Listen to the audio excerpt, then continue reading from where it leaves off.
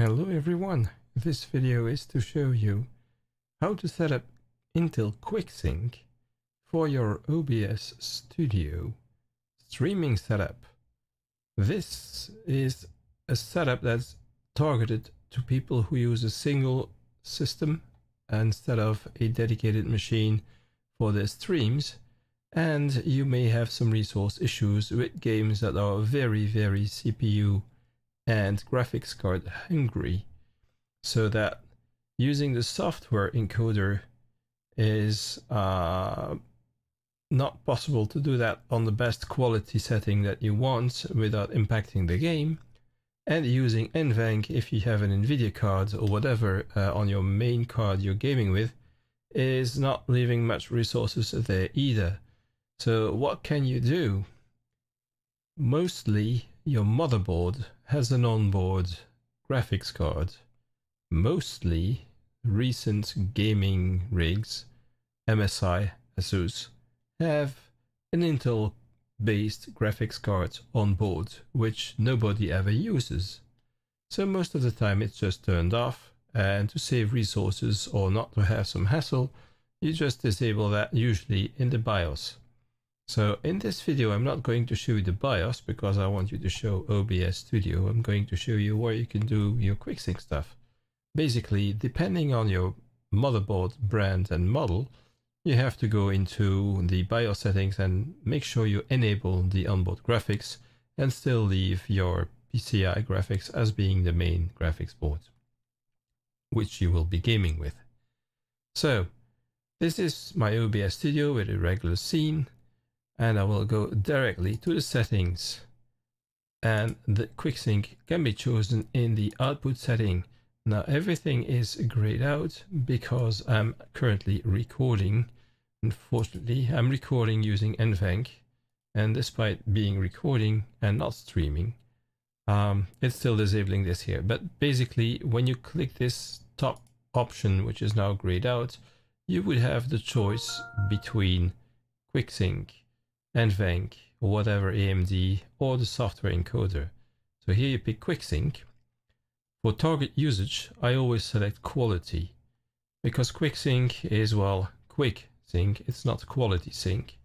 So you have to take whatever you can from the ground up, take quality instead of balanced or speed.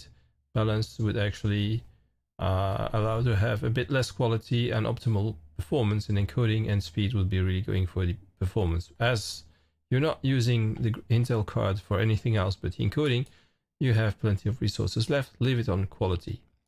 The profile, if you're a Twitch streamer, leave it on high.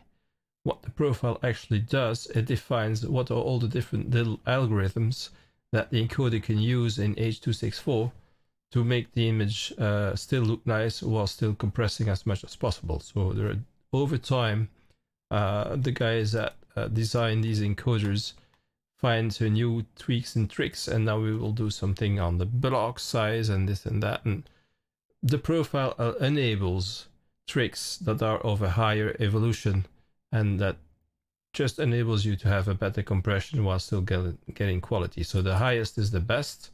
All the devices on which, if you would be recording a video and you want to play it on an old smartphone from several years ago or an old tablet, you may have to go back to baseline because it will probably not support the higher encoding tricks for decoding and viewing the video. But for Twitch, you can leave it on high. Keyframe interval also for Twitch, that's a no-brainer. There is no choice. They only support 2. Async depth, you can leave it by default on 4. That's how the Intel encoder will actually go in its algorithm into the calculation. The rate should be always constant bitrate. CBR, that's also a prerequisite from Twitch, so you have no choice here. There are different choices if you would want to record using QuickSync, but if you want to encode for Twitch, you only have to use CBR. There is no other choice. That works. Then for the bitrate, I have it set up at 6000 right now. That is very depending on what kind of streamer you are, if you're an affiliate or not. If Twitch is actually re-encoding on the fly for you into lower resolutions for the viewers that have lower resolution requirements.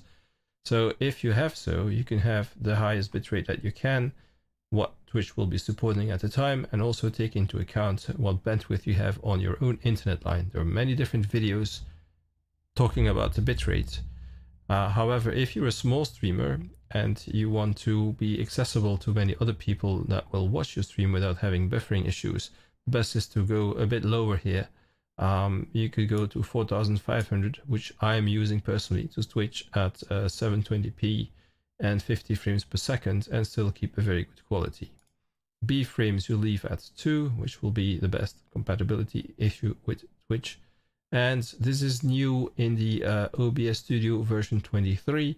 Content adaptive quantization didn't exist before. It allows to do some more advanced stuff within QuickSync to have a better compression. So besides the bitrate, this is actually everything you want to have to be compatible with Twitch, to have the QuickSync quality as its best, and to have the better results. The bitrate, your mileage will be probably vary depending on your own internet line. So this should not be more than half what your upstream line allows you to do. Take into account that this is if you're alone. If you live in a house with family members that are using the internet line at the same time as you are, and you don't have your router set up properly with quality of service settings and so on, you may have issues. There is a whole chapter about this. That's a dedicated topic, but basically keep it as high as you can whilst still being low enough if you don't want to exclude viewers, if you're not yet a very big streamer and Twitch is not automatically re-encoding for you. So that's about it. And that wraps it up. Once you have this set up and you stream, you will no longer use your CPU or your main graphics card to do the encoding. It will be done by the normally unused Intel adapter that's on your motherboard, and that will allow you to save lots on resources and have the best gaming and streaming experience as possible with a single PC rig. That is, of course, if you have a dedicated machine, the best so far remains still the software encoder. So that is for people that actually have an NVIDIA card that's not a 2000 series or any other graphics card as their main card. Currently, NVIDIA has issued a new graphics cards generation, which is a 2000 series graphics cards, and these ones allow for even better onboard encoding. That will have to be tested if there is some resource issues with the more modern and recent games that really use a lot of resources on the card. But so far other streamers have been testing that, and that looks much more promising. So this QuickSync tip is if you have a non-NVIDIA or an NVIDIA 1000 or below series. If you have a 2000 series, you could use a new NVENC, which has a slightly better quality or a similar quality to this QuickSync. And that's the last final word about this. So I hope you enjoyed this video, and that is something that will help you out having a better stream quality resource management on your single PC rig. Thanks again for watching. Take care. Bye bye.